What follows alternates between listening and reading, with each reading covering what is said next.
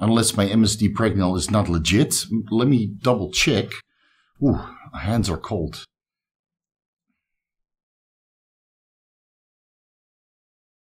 Vigorous Steve here. Can you freeze reconstituted human chorionic gonadotropin, HCG?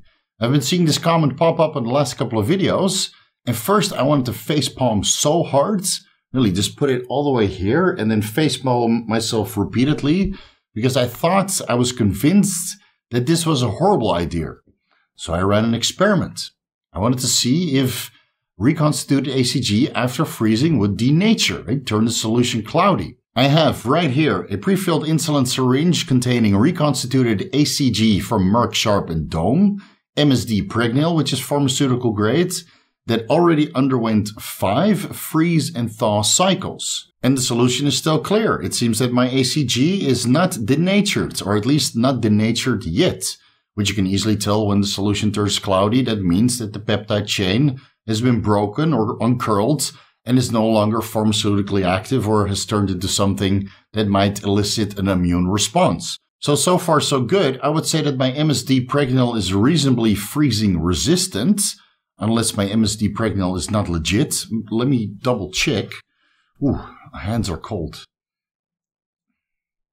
Now I think it's real, right? Judging by the volume, a whole handful. My MSD Pregnal is certainly legit, and I've proven that many times with blood work, so that's certainly not the issue here. Now, the reason why I still don't recommend freezing your HCG for longer storage is that even though the solution didn't turn cloudy, it might still denature or lose potency to a certain extent. Because when you freeze other peptides, like insulin, for example, or growth hormone, which to be fair, I didn't freeze alongside this HCG experiment because I don't have insulin and growth hormone in stock right now. I've stopped using these peptides a while back. But I remember freezing insulin and growth hormone, reconstituted growth hormone in the form of nordytropin or genotropin, the last little bit of the pen, just to see what would happen. So I would only waste 1 or 2 IUs. And after 1 freeze and thaw cycle, that would certainly denature. The solution would turn cloudy. The same for insulin. I've tried that with several different insulins, including Humalog and Lantus. If you freeze these peptides, the product will denature and it's no longer pharmaceutically active. But it seems not to be the case with HCG. The reason why I don't recommend it is because you might still lose potency. When you freeze a reconstituted peptide, the water actually expands. So as the water crystallizes and freezes, it gets in between the protein peptides and they might pull them apart. So the protein peptide might break, right? The protein chain might break or uncurl and unfold and turn into something else. So it's something I would generally not recommend. When you look at the amino acid structure of human chorionic gonadotropin, it has 237 amino acids, making it 46 amino acids bigger than growth hormone containing 191 amino acids and almost 5 times bigger than insulin that is unmodified containing 51 amino acids. Again, the insulin that we generally administer is slightly modified where 1 or 2 of the amino acids have been altered, which alters the pharmacodynamics slightly, but mostly affects the onset, peak, and duration of when the insulin is actually active. Now, the reason why HCG might not denature when it's frozen could have to do with its structure. HCG is comprised of 2 different subunits, the alpha and the beta subunits. Its interior, where they attach, is hydrophobic. So that means water can't enter the HCG molecule itself, while the exterior, the outside of the HCG molecule containing of the 2 subunits, is hydrophilic, allowing it to be dissolved in water. So the entire molecule allows to be dissolved in water, but its interior expels or prevents water from entering because it's hydrophobic.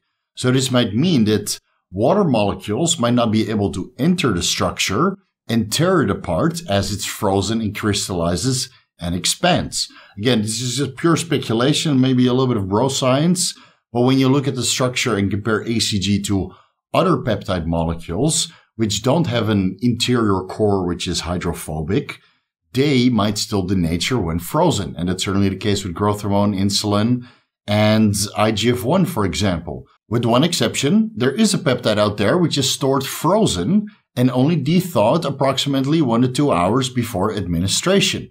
This peptide is IGF-1 bound to IGF-1 binding protein 3. The product name is called Iplex. There's also an Increlex available, which is just a regular bioidentical IGF-1. So in both cases, Increlex and Iplex, it's bioidentical IGF-1, not modified IGF-1 in the form of Chinese generics, either IGF-1 LR3 or IGF-1 DES, which alter its half-life, peak onset, and duration, similar to how insulins are modified. Increlex should not be frozen because it will break the peptide chain apart and denature the entire product. Both pharmaceutical products are presented in solution, similar to insulins and most growth hormones, so you don't need to reconstitute them. Increlex you keep in the fridge until it's ready for use, and Iplex you keep in the freezer and thaw approximately 1 to 2 hours before it's ready for use, because they don't want the IGF-1 to detach from the IGF-1 binding protein, which would ultimately affect its pharmacodynamics. It's the whole reason why Iplex was designed, to make it longer lasting, similar to how IGF-1 LR3 was modified to make it longer lasting, right? But IGF-1 LR3 is not exactly bioidentical, and IGF-1 bound to IGF binding protein 3 is bioidentical. So that's frozen. And I think the reason why that works is because IGF-1 binding protein 3, similar to HCG, has a hydrophobic core. Now, in the case of Iplex, in this hydrophobic core, IGF-1 is attached to the binding protein. And in the case of HCG, that's merely where the subunits attach. So in both scenarios, it prevents water from entering the peptide molecule and break it apart as it's frozen. So I think this is the main reason why you can freeze HCG. Still, right, the structure, when you look at it, maybe a little bit of water could attach within, and over time, it would certainly denature the protein and make it less bioavailable, and you get less of a response. And I'm talking about multiple freeze and thaw cycles, not a single freeze and thaw cycles. So I think it should be okay, albeit not desired, not the ideal scenario, where you reconstitute your HCG, you pre-fill all of your syringes in the dose that you want, whether that's 250 IUs, 500 IUs, 1,000 IUs, or 2,000 IUs. You pre-fill your syringes, you leave a little bit of air at the top because, well, again, the water will expand. So you don't let it expand into the needle and then it clogs and then it would still form some sort of pressure and maybe it will pull the plunger right in the other direction, but still, right? Air is a little bit easier to contract as the water is expanding. So you would pre-fill these syringes, freeze them all in at the right time, and then thaw them over 10 minutes when they're ready for use. Personally, I would keep the HCG within the vial and use that within the 2 weeks, like I mentioned in the previous video. The main reason why your HCG turns out to be ineffective, because I'm unsure how much of a potency loss there would be from freezing the HCG merely once until it's ready for use. Again, you don't want to repeatedly freeze and thaw and freeze and thaw and freeze and thaw. I mean, if you want to waste money, feel free to donate to me at my PayPal account, right? I'll make sure that that money is put to good use, and I'll put it in pharmaceutical HCG, which is going to stimulate my testicles instead. So all joking aside, what I think I'll do over the next couple of weeks is try to figure out which of the peptide molecules that we tend to use in bodybuilding or for fitness aspirations, right, the performance-enhancing drugs that we willingly take, which one of those peptide structures have a hydrophobic core or are significantly more hydrophobic compared to the peptides which tend to denature when frozen. Which, as of now, I can personally tell you that it's insulin and growth hormone, so you don't have to run that very, very expensive experiment yourself. Don't even try. They will denature. Don't waste your money that way. Again, you know where to donate if you want to waste your money. So I'll try to figure that out, see which peptides can be frozen and which cannot. And then maybe we can find out a higher truth and preserve particular peptides which are more expensive, that are presented in packaging with a lot of IUs that we generally don't run through over the duration that bacteriostatic water can keep these reconstituted peptides from losing their potency. There's only a short window of time that you can use these vials once reconstituted, which I mentioned in a previous video, which I'll link at the end.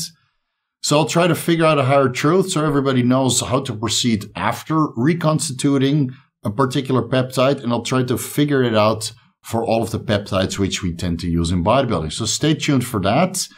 A little tangent, a little side note about the freeze-drying process, allowing peptides to be lyophilized.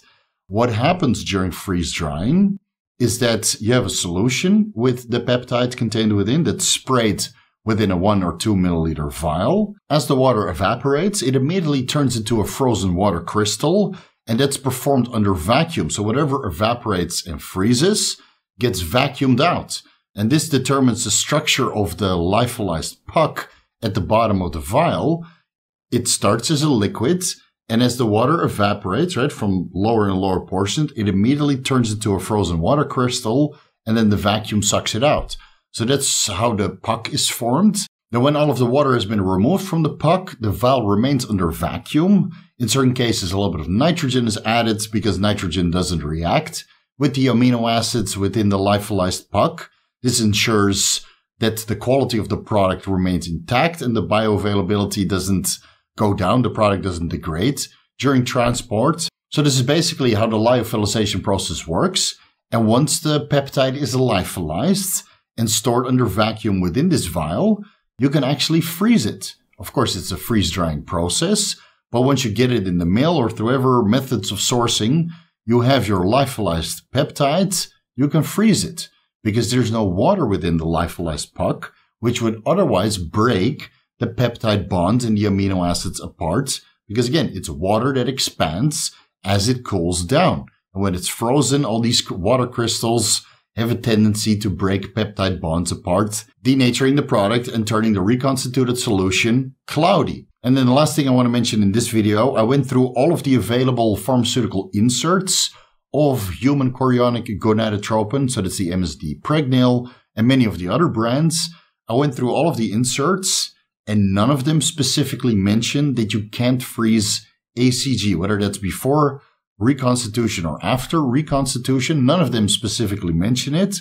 They do recommend to store it at a stable temperature, so that's something of note, something you have to keep in mind. They don't mention anything about freezing, whether they're against freezing or for freezing HCG before or after reconstitution.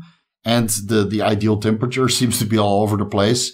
But what they do agree on is that they say that after reconstitution, the HCG is potent for up to 60 days. 60 days. From my experience, most HCG formulas start to lose potency after 2 weeks. That's even pharmaceutical MSD Pregnil or other pharmaceutical Pregnils. Once reconstituted with the provided bacteriostatic water, after 2 weeks, the potency goes down. It has nothing to do with the product. It has to do with the surrounding air, which eventually ends up in the vial, which might contain some contaminants or bacteria, which might affect the potency and the bioavailability of the reconstituted HCG. Man, another mouthful. Long story short, can you freeze your HCG?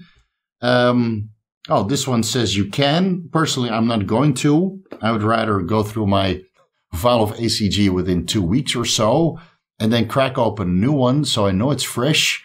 Because, well, there's nothing like fresh HCG. Well, no more sexual innuendo. I'll just leave it there. Thank you guys so much for watching. If you're looking for the most comprehensive guides to bodybuilding pharmacology, you can find the ebooks on my website, vigorsteve.com/shop. Personalized advice always available through consultations. You can find the rates in the consultation section. Follow me on Instagram and TikTok at vigorsteve. Have a look at my workout clips channel where all my crazy sets are documented on a daily basis. Vigorous crew, you guys know what to do. A front double bicep for you guys. Have a look at my link tree with all my sponsors and affiliates that I'm associated with. All the companies that I highly believe in. Make sure you use those discount codes to save yourself some money in the process. Thank you guys so much for watching, and I'll see you in the next one.